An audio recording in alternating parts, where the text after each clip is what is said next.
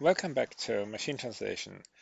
Today we're gonna start on explaining how neural machine translation works by first a fairly gentle introduction into neural networks and very simple examples, but that will also cover the math behind it, even the math behind backpropagation training. But again, this is going to be in a very simple example that actually has nothing to do with language.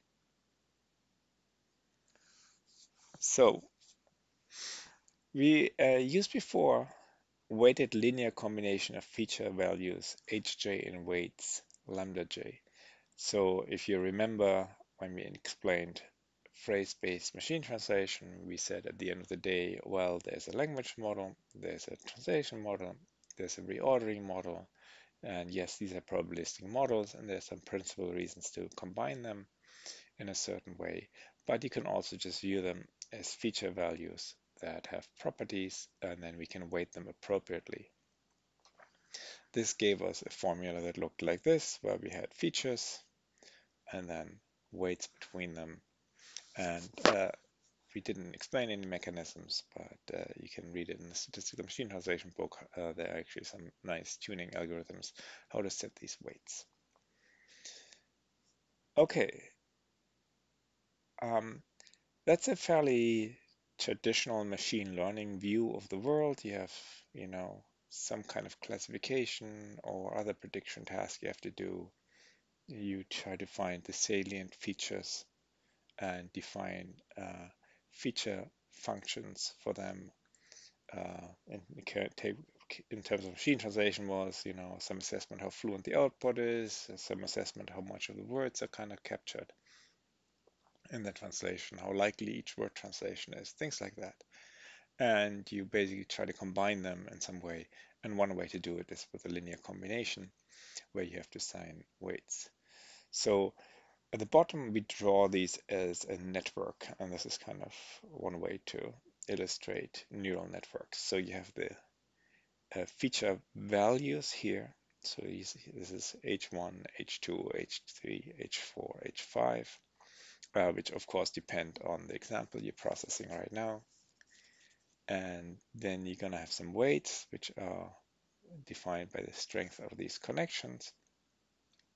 And then that produces an output where you just take the weighted sum. So there's some limits to these kind of linear models. So we can give each feature a weight, but we can't do more complex feature relationships, such as the following. For instance, maybe a feature, if it's in the range of 0 to 5, it doesn't really matter what value it has in that range, that's equally good. But once the value goes over 8, that's bad. But then once it gets higher than 10, that doesn't really make any difference anymore. So this is a fairly nonlinear relationship. Here's another very basic principle example for what linear models can't do, which is called XOR. So this is just the kind of XOR usually you know it as a Boolean function, but you can also really fill it out as a 2D functions, where if both X and Y are positive, that's bad, or you know, 1x or 1 equals 0. But if only one of them is good and the other one of them is positive and the other one is negative, that's good. So these are these two examples. So this is x or 0, 1 equals 1. Well, up here this was 1 x or 1 equals 0. And then you have down here 0 x or 0 equals 1. 0, sorry. um, so that's XOR. But what linear classifiers do, they can draw uh, lines through there, but there's no way you can draw a line to separate these two areas. There's really two things you would need to draw. You need to kind of draw a line here and draw a line here. And these are not even straight lines. So XOR can't be handled with a linear classifier. Okay, so here's one way to expand linear classifiers, and that is to say, let's have not just the original linear classifier here, but have an intermediate layer, which each of the, uh, well, are we calling them features now? We're calling them now hidden states, um, hidden nodes. Each of them is also just like a linear classifier. So it draws on all the inputs and combines them with a weighted sum. So have we gained anything so far by doing this?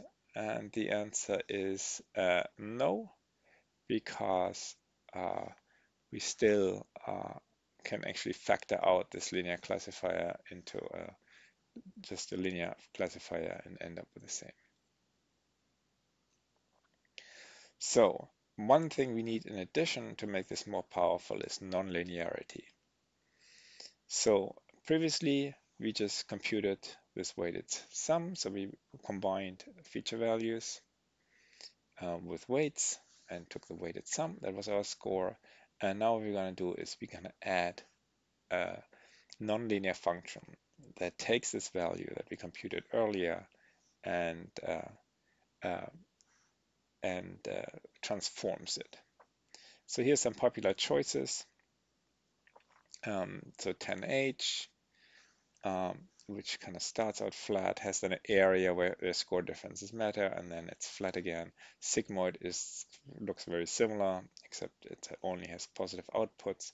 Here's a much simpler one called the ReLU, which is popular in machine learning just because it has more simpler mathematical properties. Obviously, it has kind of one non-linear, non-differential point there in the middle.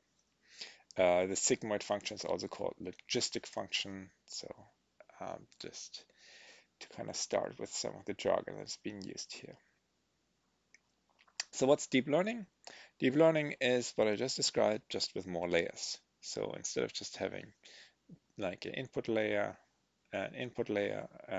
one hidden layer, and an output layer, you have some more additional layers. So what does the depth give you? So each layer is a processing step. So having multiple processing steps allow for more complex functions.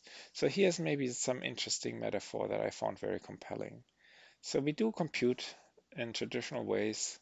We build computers by just putting together Boolean gates. So we have all these kind of and, or, NAND, NOR. Everything can be boiled down to that, what's happening inside a computer. And what makes a computer powerful is not just that it can carry out a simple NAND or NOR, but that it can do this in sequence. And if you kind of put a few of them in sequence suddenly, instead of just simple NAND NOR gates, you have things that add bits together. You have things that multiply numbers together, and all that's possibly by just because you have these Boolean gates kind of in a sequence. And the neural computer is basically doing the same thing. It has this sequence of layers. Each layer is doing rather simplistic processing, definitely more powerful than Boolean gates, but still it's limited to a linear combination plus activation function. And then we can do more of these things. So therefore, deep neural networks can implement more complex functions. For instance, things like sorting of input values. Let me go through an example we're going to use now throughout of a very, very simple neural network that allows us to really look into what all these computations are that we're doing. Okay, here's our neural network. So it has two input values. It also has a new thing we're gonna bring in here, which is also commonly used in all these networks, which is a bias unit. So this is another input unit, except it's always one. So the benefit of that obviously is that if you have a weighted sum and the inputs are zero, the weighted sum is always going to be zero, and maybe you don't want the response to zero, zero being the output zero. So you can shift that with a bias unit. So that's the first, so you have a hidden layer, one hidden layer with two hidden units, and also a bias unit there. The weight values, we just write them down on these connections between the nodes. Okay, and then here's the single output value. So it's a very simple neural network. Takes two floating point numbers here, outputs a floating point number there, and has one hidden layer with two hidden nodes and one bias node or bias unit. Okay, let's just try it out. Let's give it a spin. Let's see what it does. Let's put in here 1 and 0, and then you can actually go through the calculations. Oh yeah, what I didn't say in the diagram is that the activation function is a sigmoid for everything. So, so you have the inputs here, 1 and 0. So we first compute this number here. So we take these two weights, 3.7, 3.7. Sorry, we take these two weights, 3.7, they're both 3.7. For both of our inputs, one input is 0, the other input is 1. And then this is here the bias unit, which is 1, always 1. And we multiply it with 1.5, minus 1.5. Okay, so if you just do this, it's here 3.7, that's 0, it's minus 1.5. We add that all up, that gives us 2.2. Sigma of 2.2 is, well, 0.90. So the output of sigma is always between 0 and 1, which is also nice. Okay, so that's the output in this case. This is the second node here. Same thing. So now we have these weights here.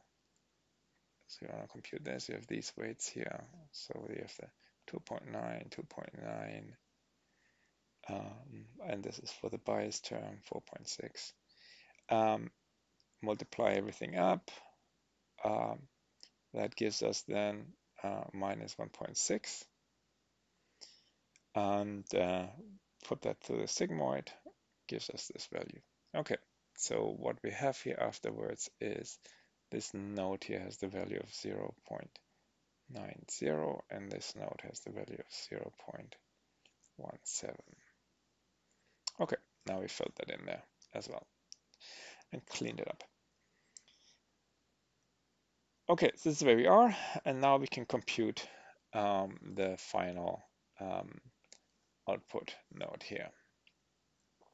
So that takes this 0.9, multiplies it with a weight, 4.5, it takes this 1.17, multiplies it with minus 5.2, and then the bias term multiplied with minus 2, that gives us 1.17, and passing that through the sigmoid gives us 0.76.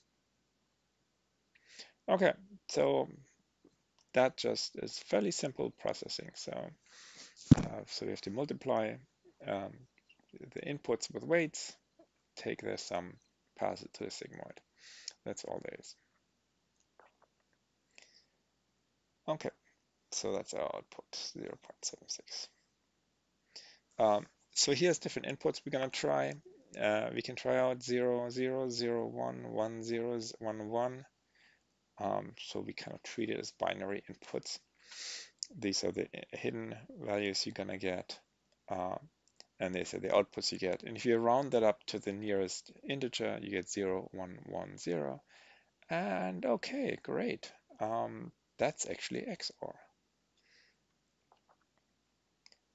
How does it work? So linear classifier can't do XOR, but our two-layer neural network here can do XOR.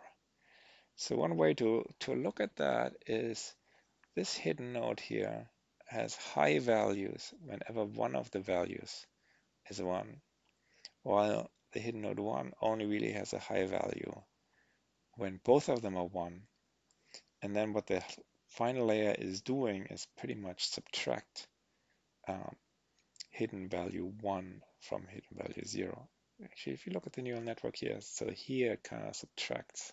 So this is our OR, this is our AND, and so here we subtract the output from the OR, from the output with the AND.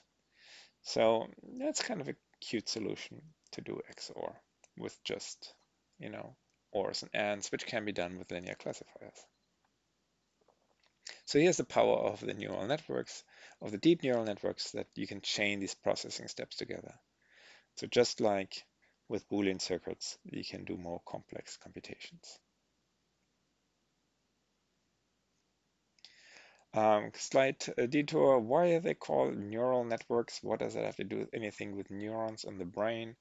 Well, this is how a neuron in a brain looks like. Human brain has about 100 billion of them, which is quite a lot. Actually, the artificial neural networks that power things like machine translation have typically much less neurons, if you want to call them that. So a brain has a lot of these things, so they can probably do a lot of powerful things, as evidenced by our human activity. This is how they look like. So they have these things, dendrites, that are connected to other neurons. Then there's some nucleus here, and then it transfers information somewhere else, and then this is connected again to other neurons.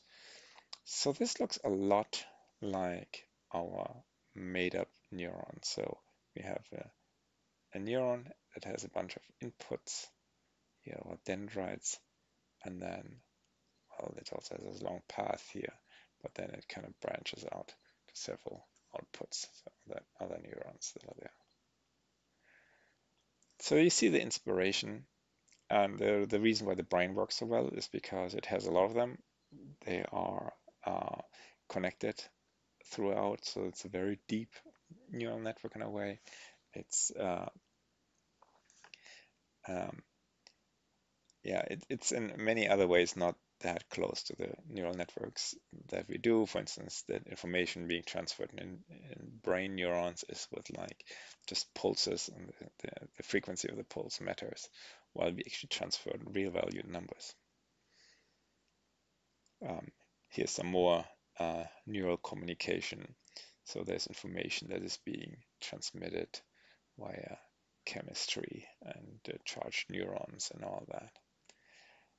If you're interested in a lot of biological jargon, you can look that up. So some differences between brain and artificial neural networks.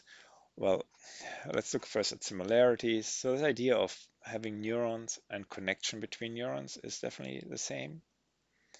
And that learning takes place with changing of the connections, or the strength of the connections, but not actually changing neurons themselves. So we actually never kind of take out neurons and add neurons in our brain. And when we build neural networks, artificial neural networks, we also actually don't change neurons. We don't add and delete neurons. We just change weights.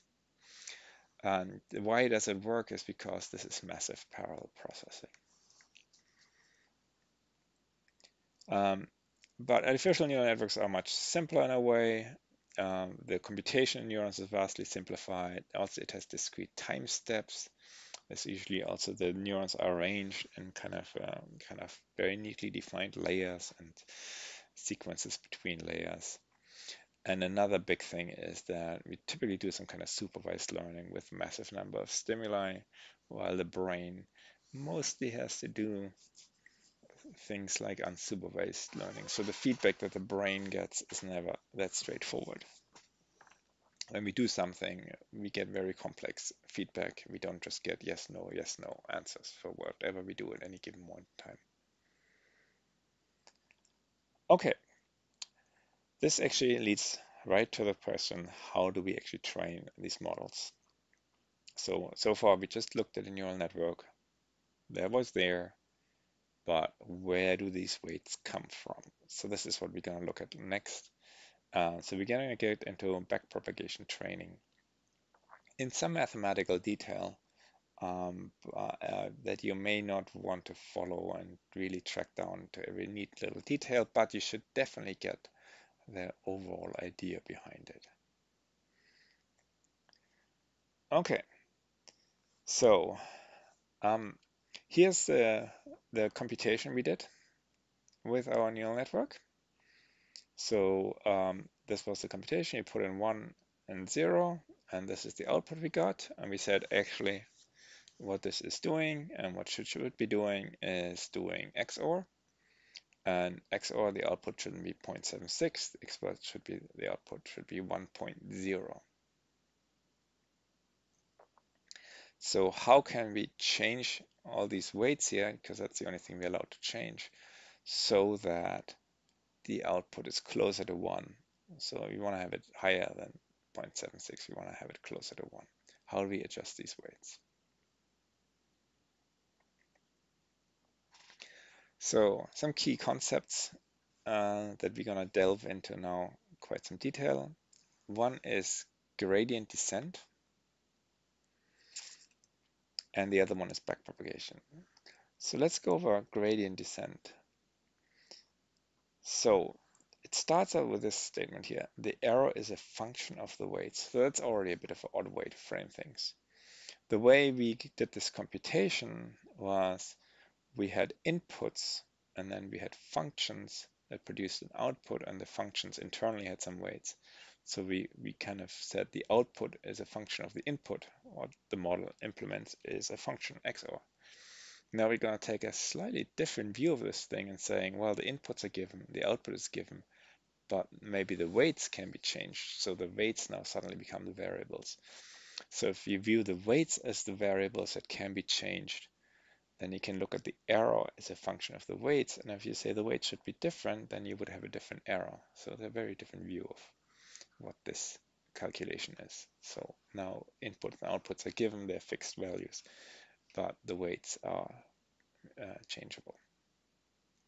So the error can be viewed as a function of the weights. We want to reduce the error, and gradient descent means we're going to move towards some kind of error minimum. So we have a function, we can look at all the possible weight values, so values for the weights, that gives us a function. So we have, different values for the weights. So here's our lambdas that differ. We have different values for them, and we have different error then. So we get a different error out.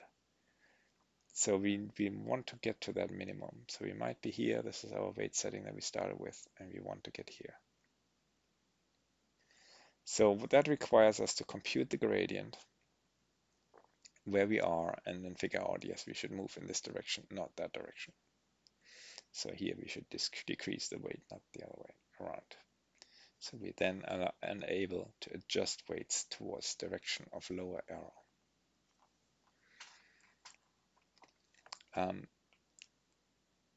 Okay, that's one idea. The other idea building on that is, so if you can do that, well, we can adjust the weights of the last layer with that, because that clearly has a very clearly defined error, because we know what the output should be. But for the intermediate stages, we don't know what the intermediate values should be, or the values at the hidden nodes.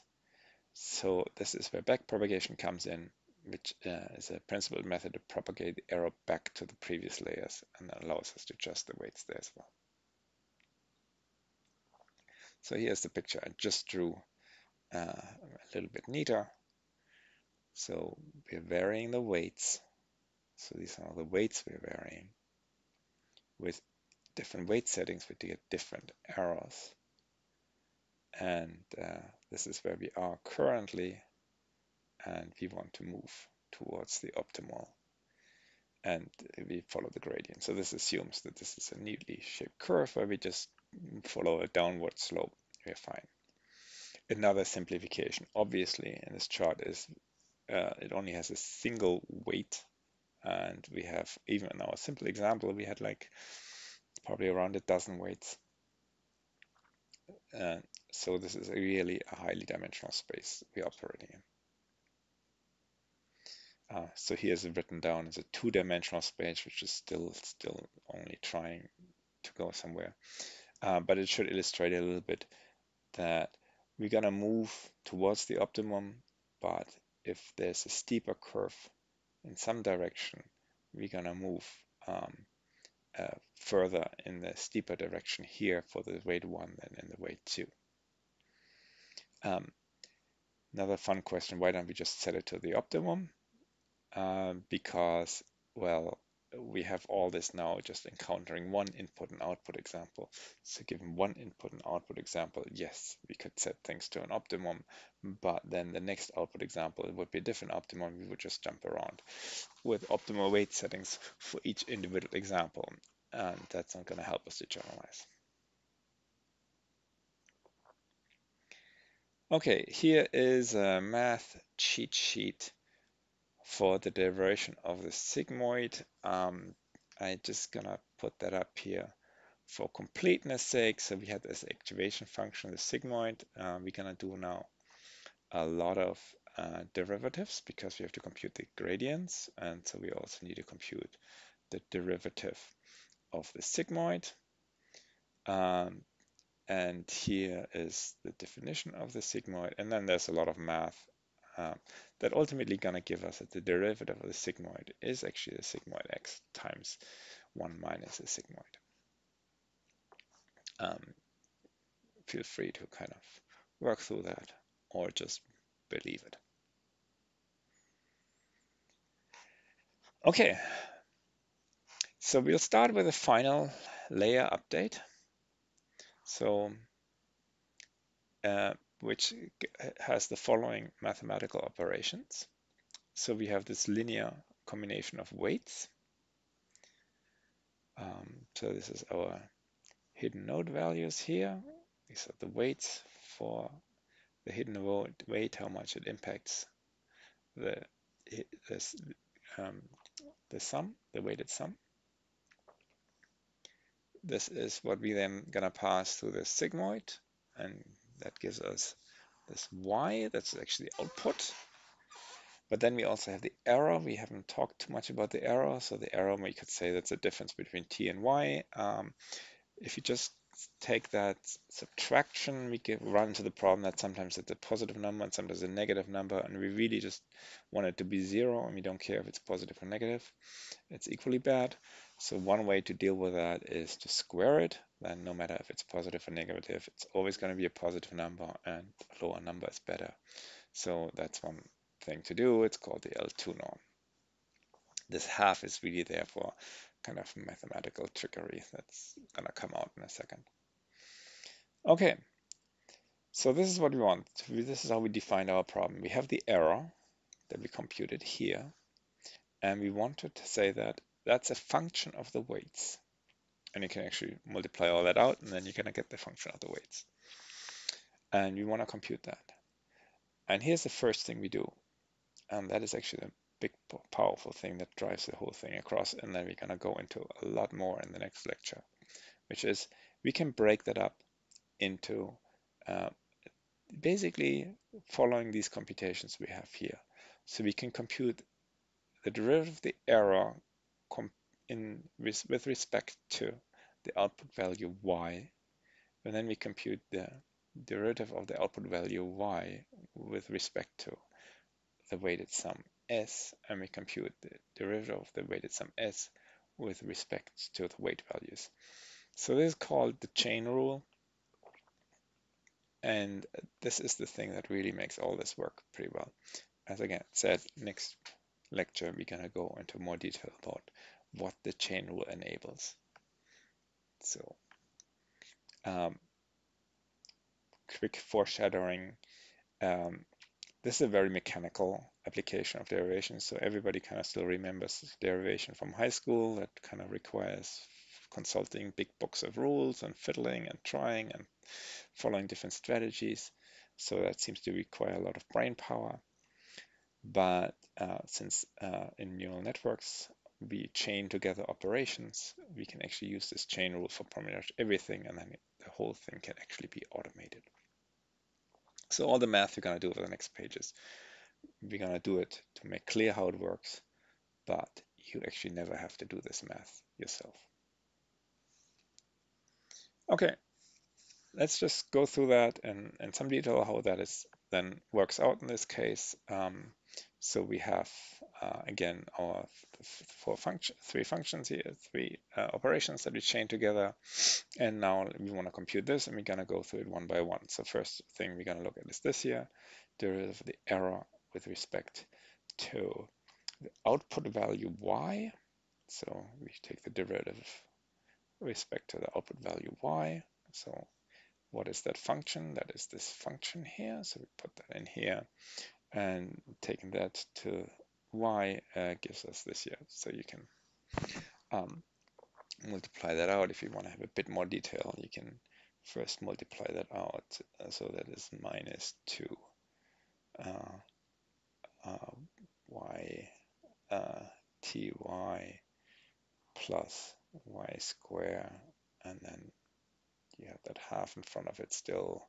So, and then you take the derivative of that, and you end up with this here at the end.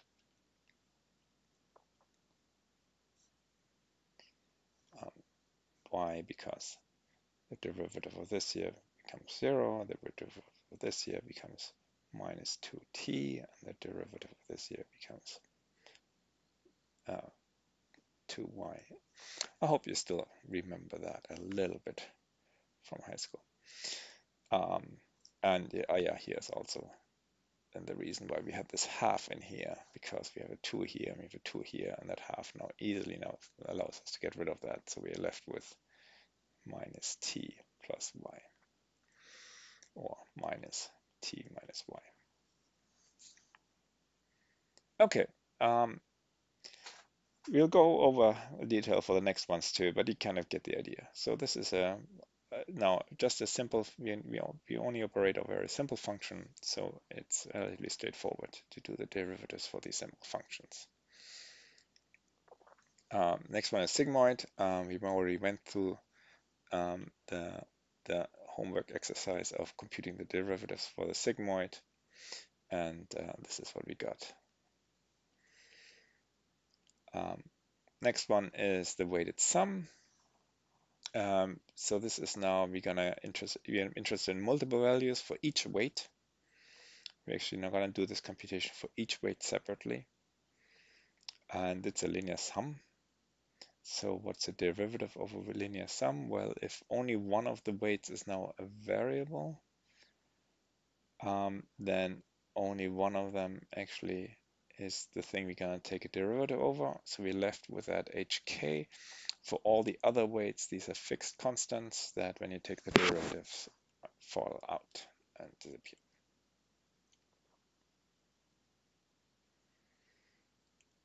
Okay, and putting all this together, as I said, we have to multiply all these three things. So this is the first thing we had, this is the second thing we had, this is the third thing we had. This could be called here also the error, and this is the derivative of the sigmoid here, and then this is our weight adjustment formula. So basically we're moving against the gradient, so that's why that minus sign here disappears. Otherwise, yeah, we just kind of wrote down here the derivative of the sigmoid with derivative of the sigmoid and hk. So these are all values you can compute.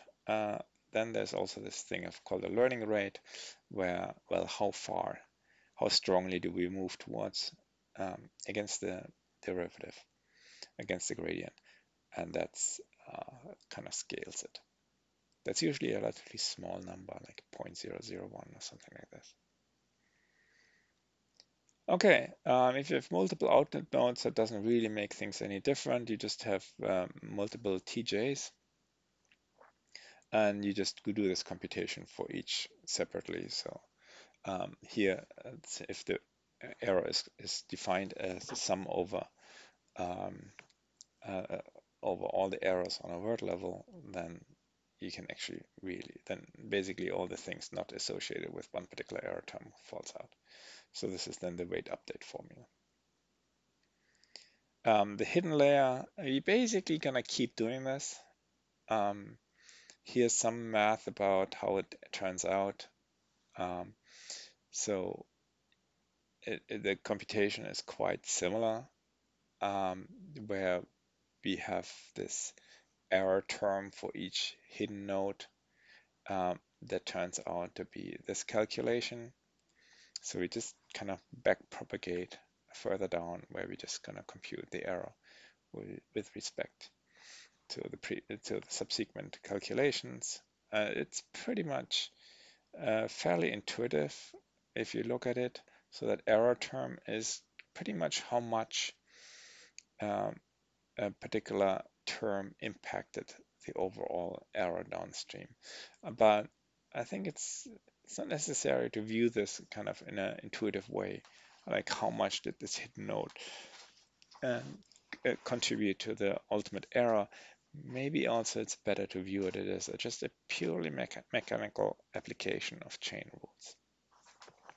So this is our error term. So this kind of corresponds to the error term we had here. Um, and then we have this universal update formula. So no matter where we are, we're always going to have some kind of error term, and then the value at that point of the node and the update value. Okay, here's now a lot of gory math about how this turns out for this particular example, just to kind of reinforce the idea of the calculations that are being done. So here's our output, 0.76. We should have gotten 1.0. So that's the error term for the gradient update calculation. So we take the difference between the two and multiply it with the derivative of the sigmoid. That turns out to be 0.1.8. And that gives us this value. So this captures here, we actually have the derivative of the sigmoid. If you remember the formula with that, we applied it to the weighted sum that was computed at that point. And then we have given this error term, these are our update formulas, where the learning rate here is now massively high, just to kind of get some numbers out that actually move the needle. So you have the update learning rates here. This is always the same error term, and then these are the different values.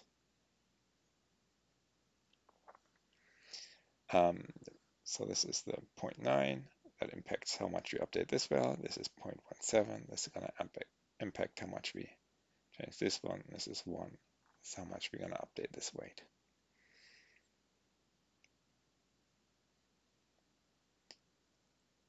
So with these updates, we would now change the values here according to these updated numbers.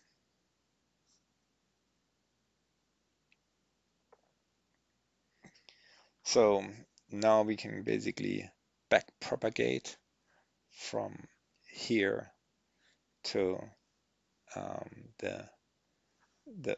how to update all these weights here.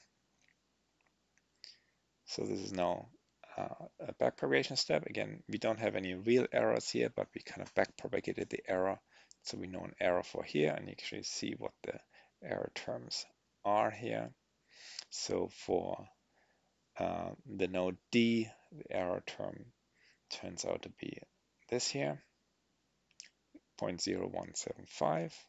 And for E, the error term is negative 0.0464.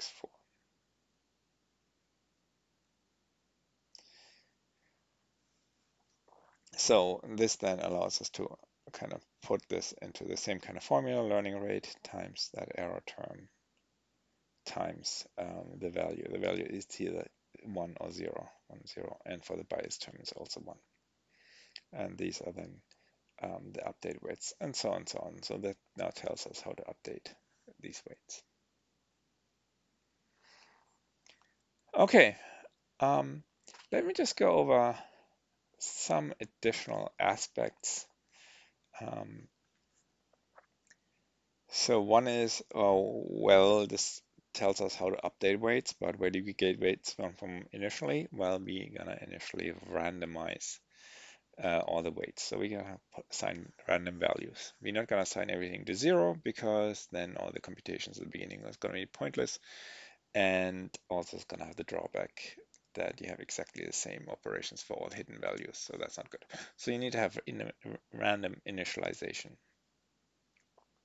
So we're gonna draw random numbers uniformly from some interval, but what is the interval? And there's some magic formulas here where you get the initial values from. So for a shallow neural network that has only a few layers, this is what you should take. So it basically comes down to how big the layers are, how many nodes you have in a layer. Obviously, if you have a lot of nodes in a value, you add up a lot of numbers, so that's going to have bigger impact. So you want to have the weights kind of scale down then these values, so you don't get massive, large weighted sums afterwards. So that's the magic formula here for deep neural networks that looks at the previous layer size and the next layer size. So this is the magic formula for that.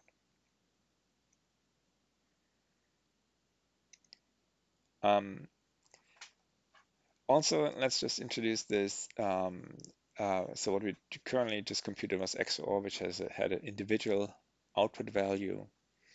We are also, in the case of machine translation, interested in something that's closer to a classification task where it says, for instance, let's just put that here. You want to predict either the word cat or the word dog or the word fish.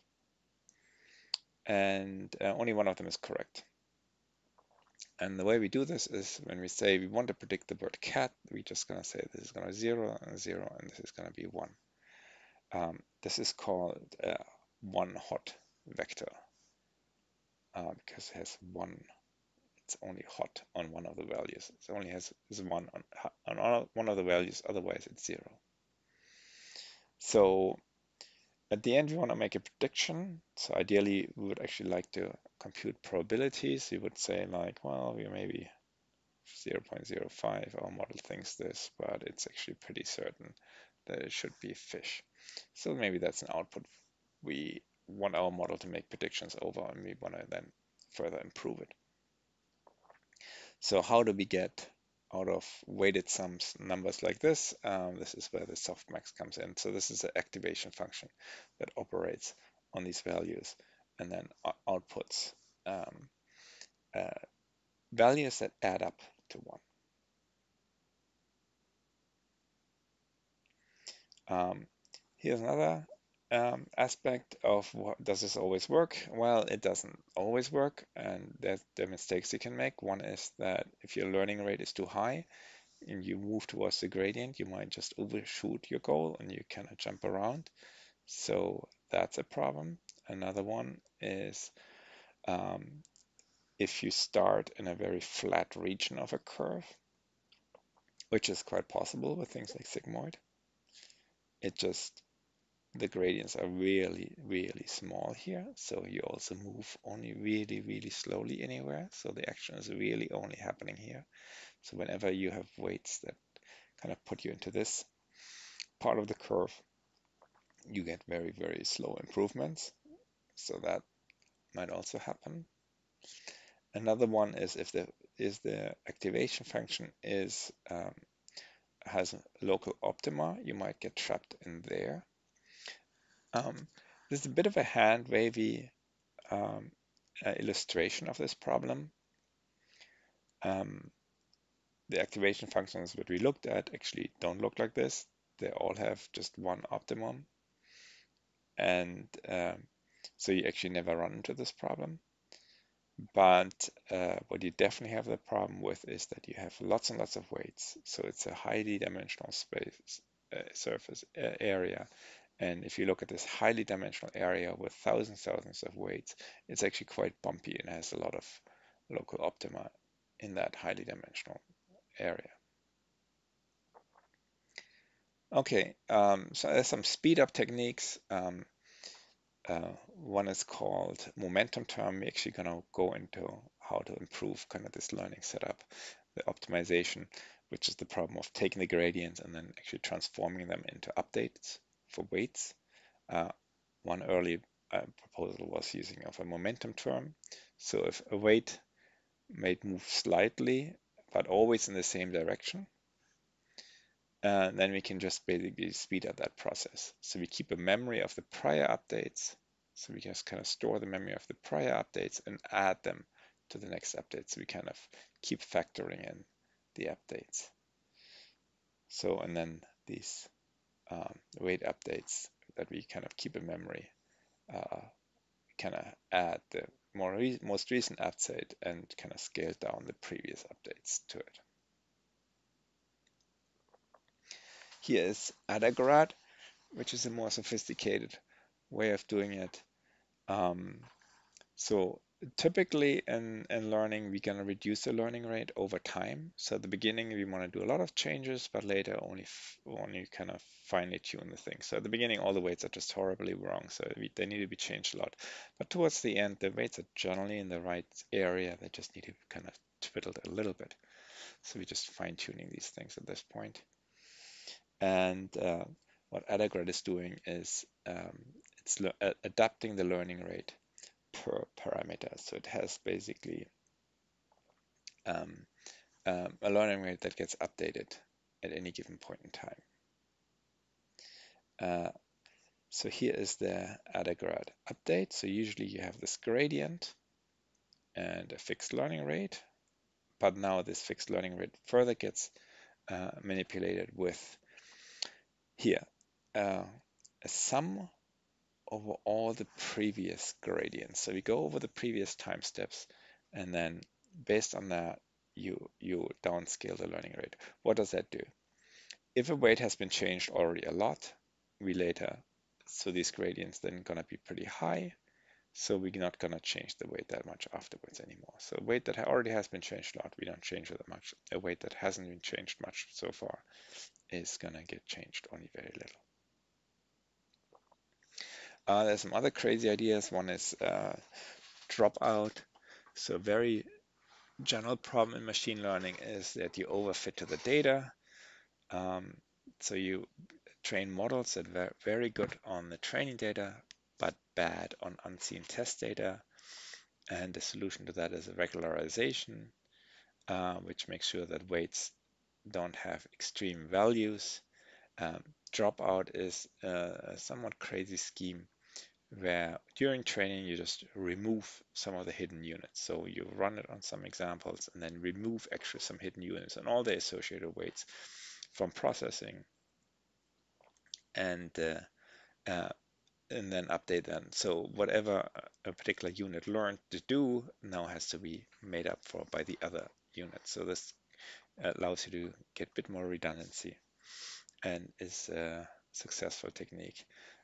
There's some arguments why this works. There are things in machine learning literature called bagging or ensemble learning that follow similar intuition, that once you remove weights, you actually have a different classifier, and combining multiple classifiers is generally a good idea.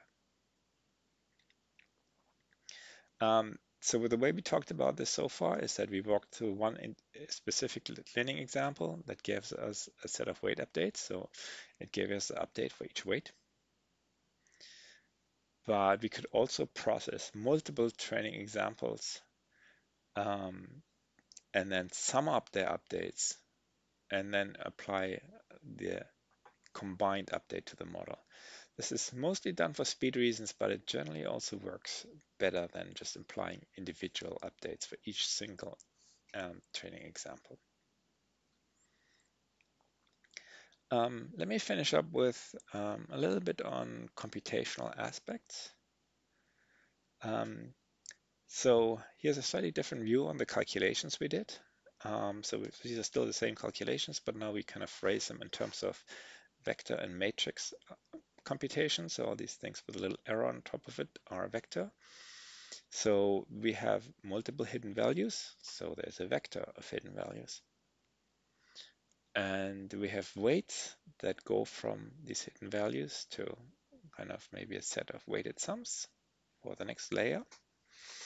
So we have a bunch of matrix weights, and they can be organized in a matrix. So this is taking a vector of hidden values, multiplies with a weight matrix, and outputs a vector of output values. That's just the linear sum. The activation function could also be defined on a vector, although then it operates on each element individually. The error term, this is now also written as a vector calculation. And here the propagation of the error term, and so on and so on. So everything here is either vector or matrix computation. And this is where GPUs come in, so graphical processing units. So neural network layers have maybe 200 nodes. There may be 500,000. It depends very much on the architecture you have. But let's say you have 200 nodes, and both on the layer and the subsequent layer. So then this weight matrix here has 200 times 240,000 multiplications that it has to do. So each time you multiply a weight with the input value to compute the output for a particular value in the output vector. That's 40,000 multiplications. So that's a long for loop. But that's also something that GPUs are really good at. They're very good at these kind of calculations where you apply the same calculation to multiple data items. So single instruction multi-data is another jargon term for that. Why GPUs and what does that have anything to do with what we're talking about is because, yeah, in image rendering, you have exactly the same kind of calculations you have to do. Think about it, a computer game where you have to show pixels on a screen. Your screen is how many? 1,000 times 1,000 or 2,000 pixels. I don't know what your screen is these days. Each has to be, for each of you have to compute RGB values, and they're all somewhat independent of each other. They all follow from the same computation. So you have this massive matrix of output values that you have to compute from all kinds of previous processing, but it's the same operation for the pixel and the pixel next to it, except it takes slightly different inputs. It's the same mathematical operations applied to different values, and this is the same thing we have to do here. We have the same operation here, these weighted linear weights computations and so on applied to multiple data items, and that's what GPUs are good for. So they're massively multi-core but do very simple processing. So here is an example, actually a super outdated GPU that has 2496. So this year, 2020, I think the latest NVIDIA GPU came out with 10,000 thread processors. So you have basically 10,000 computations being done simultaneously, um, except you're somewhat limited. These 10,000 operations are typically then exactly the same operation applied to multiple data items. There are, if you're interested in programming on GPUs directly, there's something called CUDA for if you program in C++. Nowadays, modern toolkits just take care of all this underlying processing for you. You just run it and you don't even know if it runs on a CPU or a GPU. It just becomes the switch of one of your configuration settings. So this is what is happening today. There's all these toolkits out. There's a bit of a convergence of toolkits. There used to be an explosion of toolkits. I'd say the most prominent right now is either PyTorch or TensorFlow. So they basically allow you to do a lot of this neural network engineering that we have to do, and that we're going to go into more detail in the next lecture, without actually having to worry about computing gradients by hand and coming up with the math by yourself. Okay, and that's it for today. And yeah, we're going to dive a little bit deeper into how we can build really complicated neural networks and who's going to take care of the math for us to do all these backpropagation gradient update calculations. And we'll do that in the next lecture.